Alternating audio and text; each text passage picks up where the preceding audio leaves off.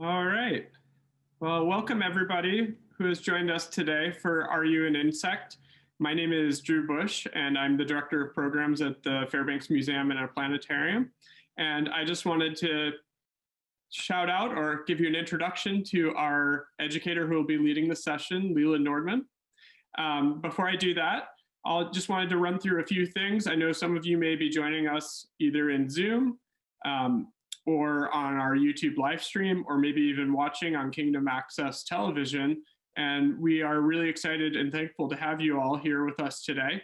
We'll of course be continuing to offer this live programming for K through 8th grades and for the public throughout the duration of the COVID-19 crisis for free. And just for those of you in Zoom, there's a couple ways you can interact with our educator today. So I just wanted to point those out. You can actually, at the bottom of your screen, if you mouse over sort of the bottom or move your cursor, you'll see a Q&A tab. So you can definitely chat in that Q&A tab. You can write questions. Our presenter or myself will try to answer them in text form, or she'll answer them live in our class today. You can also use the chat button. So you'll see that a few buttons to the right of where the Q&A is. That's a way that you can specify to chat with just me, to chat with just Leila, or to chat with anybody else or everybody in our class today.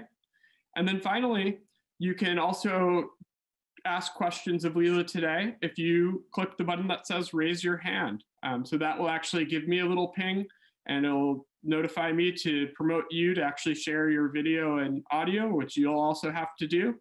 And then you can interact live during the class today with our educator. Please note that we are recording this session, as is Kingdom Access Television. So if you're thinking about raising your hand, be aware that that's the case.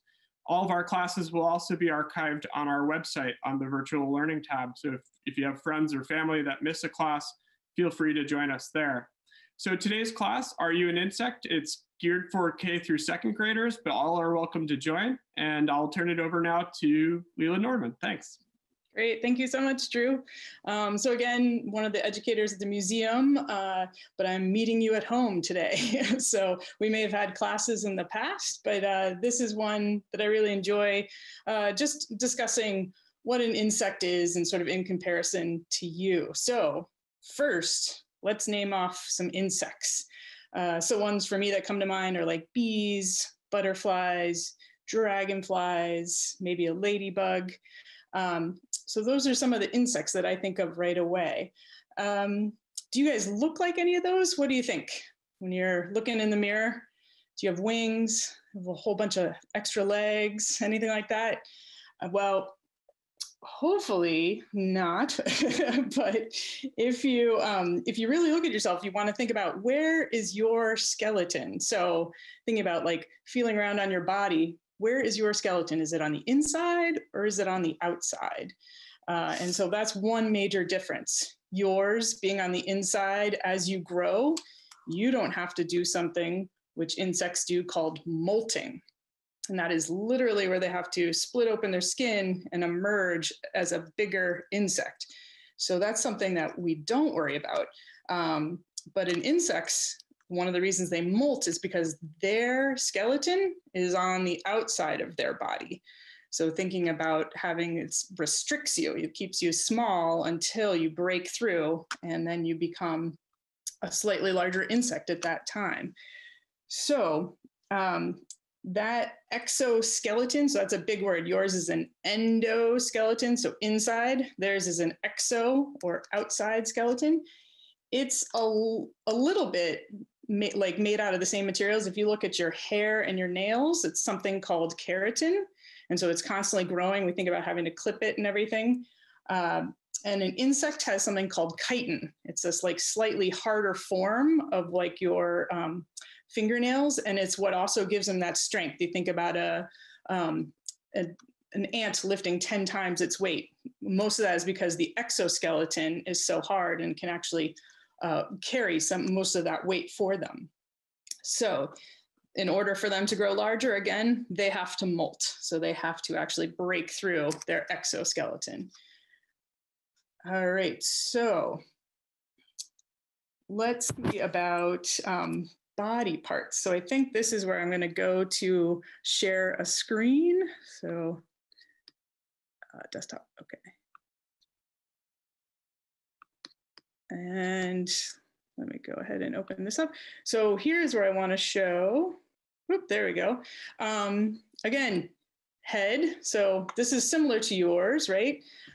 Except when you get to something called the thorax, which is kind of like your chest area. Instead of having arms come out of your chest area, an insect may have wings and most definitely 3 pairs of legs or 6 legs total coming out of that thorax. And then this third part, so we're looking at 3 body parts. The last part is their abdomen. So think about on your body, anywhere below your rib cage, before your legs, where it's nice and soft, that is your abdomen, sort of where your gut is. And the same thing on an insect, their abdomen is actually the last part of their body here. So 3 parts: head, thorax, and abdomen. 3 words that you can definitely practice saying at home.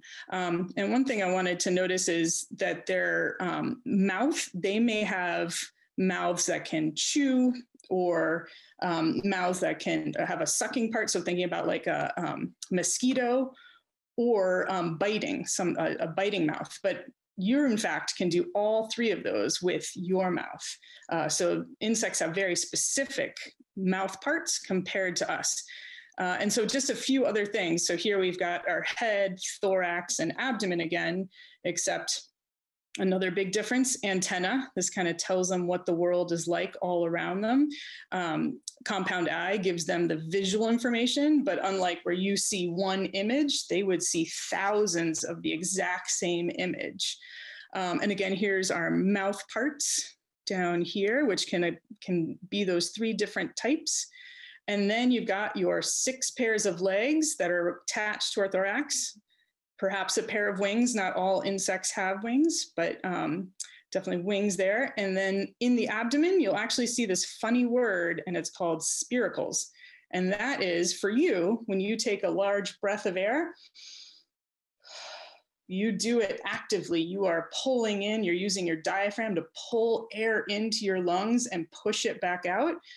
Insects don't need to do that. They actually just let the air sort of wash over them. So they just are passive breathers, is what we call it, instead of an active breather like you are. So that's some of the differences, but now here's another major difference, one that you might know very well. And I'm going to use one of our more popular ambassadors of the insect world, someone we know very well. Here's our monarch. So our monarch, we might know, starts out as an egg and then moves into something called a caterpillar. And then you may recognize the chrysalis. So this stage where it's not moving at all. It's very stationary. It's green and blending in with its environment. And then it moves to the adult that emerges. Those wings, actually, these are the wing plates right here, are tucked in. And then it uses fluid from a large abdomen to push into those wings and actually extend them out almost like sails. And as they dry, that gives the butterfly lift. So again, this is a life cycle that is very different from yours. It's not something that you would ever experience. You just continue from a very small size of having all the same parts and continue to grow and bigger and bigger and bigger until you get to your adult size. So I just want to show you quickly, this is where that egg is, and here's sort of the whole life cycle, those caterpillars munching away, getting bigger and bigger and bigger, something hopefully we get to see this summer. And here it goes into what we call a J formation. So it's actually attached itself to the leaf with a little bit of silk, and it starts to curl up. And then it actually, and here's another molting. So as each stage of these caterpillars, they actually split and molt their skin. But this is the final molt, or where they split that skin, that sort of hard exterior. And it allows a chrysalis to form underneath it. And here again, you can see here, this is the abdomen, here are the wings. And so you could really see it here. And then as the butterfly emerges, those wings start to fill up again with that fluid. And then the adult is able to fly off. But now I want to look at a life cycle of a slightly different insect, but one that we're going to look a little more closely at towards the end here. Whoops, sorry. Before that, I just wanted to point out we do have a butterfly that I'm hoping you all here in Vermont get to see in the next few weeks. It's called the mourning cloak. And what's strange about this one is our monarch. We saw that, goes through the caterpillar and the chrysalis and then the butterfly, all sort of in a few weeks of cycle. But this one actually overwinters or lives as an adult.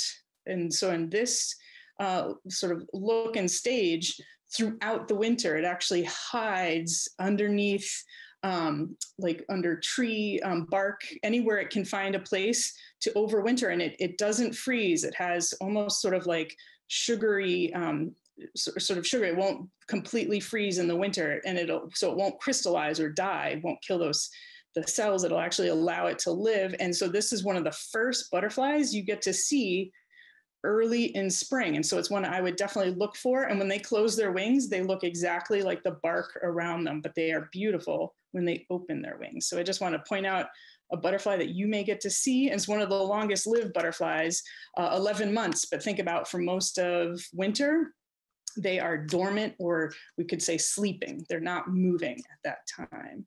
Okay, so this was the life cycle I wanted to show you. That's a little bit different. We looked at with our butterfly. So this is, our ladybug. So starts out as eggs, but then we're calling this stage a larva, which looks a little bit like the caterpillar. It's moving, but this one happens to have longer legs on it. It's feeding. It's got feeding mouth parts to eat some plants or aphids. Actually, sorry, these guys do not eat plants. These guys eat other insects. So they've got sort of chewing mouth parts.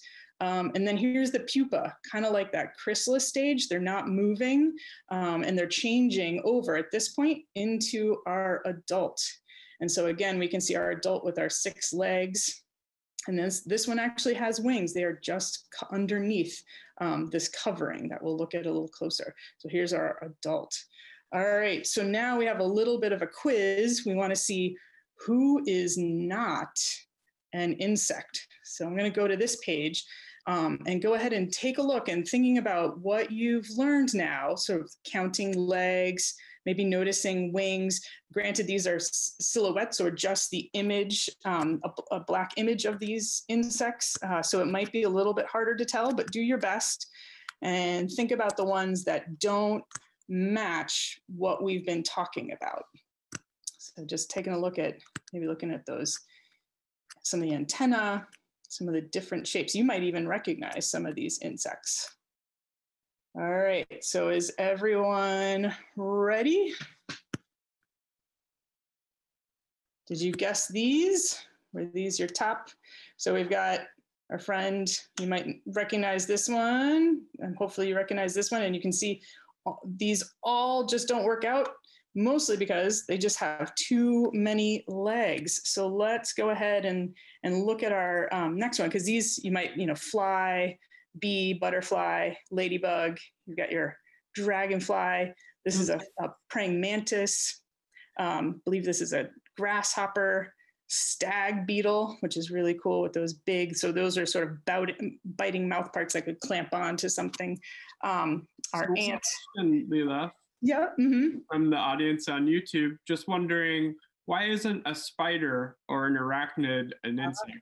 Awesome. Great. So that is actually, look at that. You lined me up for our next slide. So we want to look at why these guys, especially a spider, might not be considered an insect. And so what I want you to do quickly with me is just count the legs. And so we're going to ignore these sort of front pieces here, but we've got 1, 2, 3, 4, 5, 6, 7, 8. So we're already outside of the insects, which should only have 3 pairs or 6 legs. And so if we come over to our spider or arachnid, we've got 1, 2, 3, 4, 5, 6, 7, 8. So again, 8. And if you actually look at your tick, these guys are actually all related, these 3 here, because again, you've got your 8 legs, and it's hard to see, but you actually have, and we'll look at another slide more closely, but you have a head thorax and a huge abdomen. Same thing here, head thorax and huge abdomen. And same thing with our scorpion. and all the legs come out of the head thorax, and then you have this very long abdomen here. And so these front, like on the spider, it's called palpi, and these are actually feeling, they're almost like antenna. They let the spider feel around. So some people think spiders might even have like 10 legs because these palpi can be quite large. And then these are sort of very modified or palpi, where you've got pincers at the end. So this is again how this animal might catch things or feel around in its world to see what's next. Ticks do not have that. As far as I know, you'd have to really look at the mouth parts very closely. But one thing that these two have in common is venom. So we think about venom as being in one place on the body. So on this one, it's produced in the tail. On the spider, it's produced, we call fangs or chelicera in that area. And actually the third one that has it is our centipede, which also can have a little venom in their mouths or in their bite. But what I learned is centipede, think of as 100 feet, that if you break that word down, but truthfully, they only have 30 to 354 legs. I didn't know that, or 15 pairs to 177 pairs, which I thought was really fascinating. So centipedes can have a lot of legs, many more than 100. So let's just look at our spider a little more closely, because that was a great question. Why is it? So we've got the leg issue, right? We've got our 8 legs, but we also, instead of 3 body parts, hopefully you notice a distinct 2 body part here. So we've got, they call it a cephalothorax, which is a big word for head and chest. And then you've got your abdomen, which is really quite large, but attached. So there's always a waist on spiders. So there's a spot, it's kind of like a bee has a waist. And then the spinnerets. And then these are sort of the palpi, sort of help them feel around in their world. And of course, instead of these compound eyes, they have many different eyes. Some are simple and some are very, actually, I don't know if they have compound eyes. I know they have simple eyes and many other eyes. So that would be something actually for folks to look up, or certainly for me to look up in the near future. So I just wanted to bring up 2 spiders that people commonly see. This is a barn spider, and I just wanted to show you, so all the legs here are coming out of that cephalothorax, which is right here, and then they have giant abdomens. By the end of summer into fall, you might see these silhouetted in the night sky, and their abdomens are just huge. They're usually hang from like underneath your deck or places where, so once you see them silhouetted, they are very distinct. And this is also the spider used in Charlotte's Web, or is Charlotte. And then our other spider I want to show you is one that people constantly see, which is called a wolf spider. And just notice how the abdomen and the cephalothorax are much closer in shape and size. And then check out those palpi. You can really see it on this one. So again, those 8 legs, but those nice little palpi that it feels the world around with. All right, so those are some of our typical Vermont spiders. Oops. And then I just want to show you one that I think is really neat. It's not a butterfly that we have around here, but it's called a leafwing. And I just want you to notice how much it is trying to blend in with its environment and look like a leaf, and how much it's trying to hide its sort of legs. So it's trying for you not to notice that it's an insect. I don't know if you can see right here, but that's the eye. And then it takes its antenna, and this is a behavior where it tucks it between its wings so that it looks absolutely like a leaf and couldn't be tracked or caught by a lizard or a snake or anything that might be in the jungle who's interested in eating this butterfly. So I just want to show you one that's, I think, is very unique in the way that its wings are copying something completely different in its environment.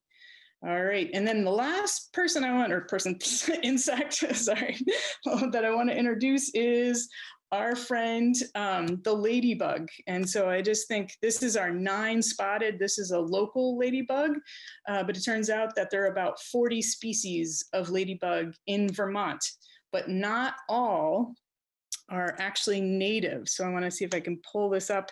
There's a great website, and all of this is going to be on a resource document that we put on our website. So if you want to go to the Vermont Center for Eco Studies, this link is there. But what's really great about it is you can see, different ladybugs or lady beetles. Ladybird is another word for them, but they're a great insect because you can easily find them, which I'll show you how to do. But this will tell you which ones are invasives, like the Asian lady beetle or the European seven-spotted ladybird. So these are some that you may come across. And the great thing is, so let me see I can't remember, Drew. If I keep sharing, can I show you what's in my container here? Do I need to stop sharing? Does that help? Oh, yeah, you would just need to stop sharing your screen so that we can. Okay, so can you see this now? All right. So one of the activities that I think is really neat this time of year, especially, is if you have any kind of glass container and just a flat top. This is a mason jar, but I don't know if you can see in here.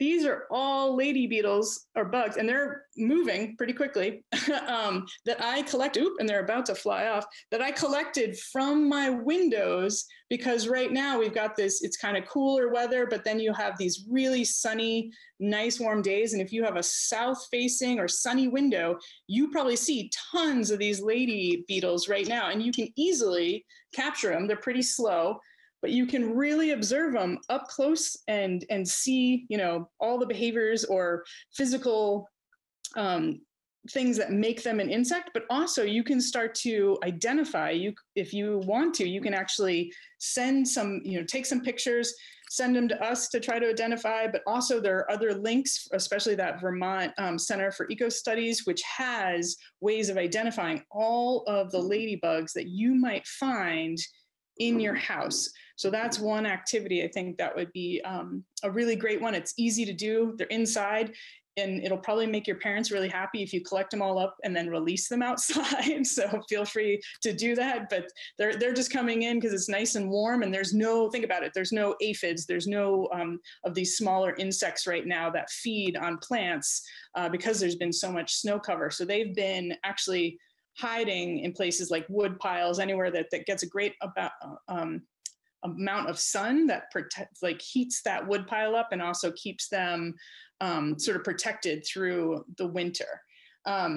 So one other insect that I wanted to show you that I found was my little friend, I don't know if you can see him, woolly bear. This one is now active. When I found it, it looked, I thought, maybe it is actually had dried up and died, but actually it hadn't. It was curled up into a tiny little ball. I found it right near the entrance to a shed, hiding under some leaf litter. And this is another insect where, again, these guys, unlike our mourning cloaks that we said overwinter as an adult, these guys you can find all winter long, overwintering as a caterpillar. And so they won't necessarily come out until the fall. Oh no, we had a woolly bear down, hold on. So again, another stage in the life cycle that you can easily find and collect up. And as soon as they come into warmer temperatures, they will begin to move just like mine did. And they will also stick to your fingers. Hold on. I'm gonna put my little woolly bear back down. So this is a great time of the year to start looking for insects, especially, those ladybugs in your window, but also going out to the wood pile and seeing where you can find them, basically, I would say sheds anywhere, or log piles, or even leaf litter. Start looking up, like where might you find those insects? And close behind, you're going to find those arachnids, those spiders. So realize in some of these places, like in sheds and things like that, they have overwintered too. And so you might start to find spiders and things like that. But again, we're really looking for our insects. And I would say, like yesterday when it was more sunny, I was finding flies outside in sandy places where there was a lot of sunlight. But I haven't seen any, like our mourning cloak, I haven't seen that yet. I've been looking. And again, the spring azure, which is another butterfly that will sort of appear right after that. Those are things to look forward to. But right now you can do some great insect hunting in your house. One question from YouTube, Leila. just people are wondering if they're going to look for insects, where are the best places to find, both inside your house or outside, over the next month? Yeah, well, I would definitely, because oops, we're good. Okay. Because that is one of the places. So any south facing or very sunny windows is going to be a great place to find them. But definitely outside, that leaf litter or wood piles, or sheds, slowly open the door of your shed. You may find them sort of in the cracks, especially if it's on a sunny side of that shed. So you can definitely, and just good luck hunting. I think, what's cool about it is when you start to look, the more things you find very quickly. I don't know if there's any other questions, or I have one short video that I'm hoping will work. Well, so let me just remind people who maybe joined on YouTube, you can definitely chat to ask questions in our YouTube chat on the upper right hand of the website page you're probably looking at with our live feed. And if you're in Zoom, feel free to write your questions in the chat. You'll see the ones I've posted there. You can also use the Q&A button, or you can raise your hand, as I've said, to ask questions live. So thank you, everyone. All right, I will share it. And if it doesn't totally work, this again is in the resource page of, let's see, desktop. But let me see if we can pull up this National Geographic. So let me see if I can make this full screen, if it will let me. Okay, so hopefully everyone's seeing that. And then this is kind of neat. They're looking at the inner workings and now notice how they unfold their wings. So think about, like, they have this hard shell, I believe it's called the Lyra, and then they can unfold these very strong wings that they fly with. And you can really see the abdomen at the back of the beetle. And then they have to, elytra. And then they have to fold their wings back and pull them back in, which is pretty amazing. And so that case on the outside is what gives them their color, but they're trying to figure out, how do these guys fold their wings? And so they actually created wings. So this isn't a real wing. This is a wing that the scientists made, and they're watching it and look how it's using its legs to help it bring that wing back underneath. And so just realizing that these guys are very well studied just to understand how they fold their wings, which I think is pretty amazing. So again, that's linked to let me stop sharing. There we go. Ooh. So that'll be linked to also, again, in the resource page. So having a few things that you can look at, and certainly this is a great time of year to do a little citizen science. So again, collecting up those beetles and then looking at them one by one and attempting to identify them. And if you want help, you can easily take a photograph with a phone and send it in, and we'll do our best to identify them. But also Vermont's Center for Eco Studies and Vermont Atlas of Life is really interested in our lady bugs and what ladybugs you might have to offer. So that is my class for today. If there's any more questions, I'm happy to answer them. Otherwise, look for more of our classes in the near future. Well, starting tomorrow. And I just wanted to thank everybody for joining us again today. And of course, to thank Leila for her amazing class just now for our K through second graders. We are going to be keeping our classes for younger ages nice and short like this one. But if you have a middle schooler or somebody older at home, please do check out our schedule. We'll have longer classes on there where you can, again, interact with us on Zoom or on YouTube. If you have trouble, with high quality internet, you can also, of course, find us on Kingdom Access Television. So just a reminder, if you want to contact us, of course, visit fairbanksmuseum.org. There's a contact form right there to send in your pictures of ladybugs. And you'll find under our Learn tab at the top of the website, you'll find a drop-down menu item that's called Virtual Learning. And on there, you'll be able to find all of our schedule for the week, which includes 2 classes a day for K through 8 students. as well as some public programs, including our Wednesday update on COVID-19. So thank you again all for joining us today, and I hope you have a great rest of your day. Great. Thank you.